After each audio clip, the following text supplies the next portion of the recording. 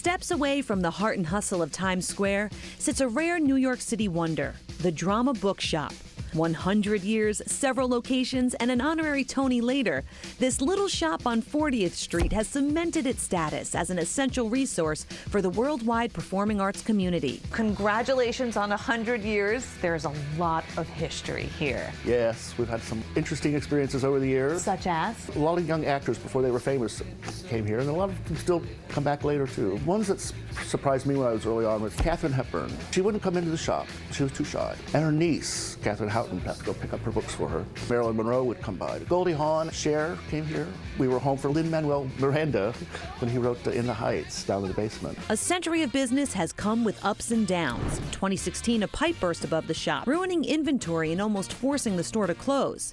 That is until a famous friend stepped in, Lin-Manuel Miranda. All of a sudden, the phones are ringing off the hooks. There are people out the door waiting to get in. The Dramatists Guild is sending over playwrights to sign their books. Everybody came and helped us. It was really quite, I mean, you can tell us a little choked up. Alan, this is exactly what I do when I'm in your store. I just look at every single title. Tell me about everything that we're looking at. We have books on the history of theater, how to do theater, including how to act, how to design, how to direct, how to produce, how to sing, how to speak with an accent, how to lose an accent. And Seinfeld scripts. We are in the Arthur Seeland Theater now. It's really just a small black box in the basement.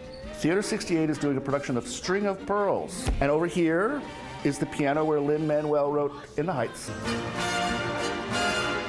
I think about the fact that in New York City, stores come and go in a matter of years or even under a year. I also think about the fact that bookstores are closing at record paces, and you guys are still standing.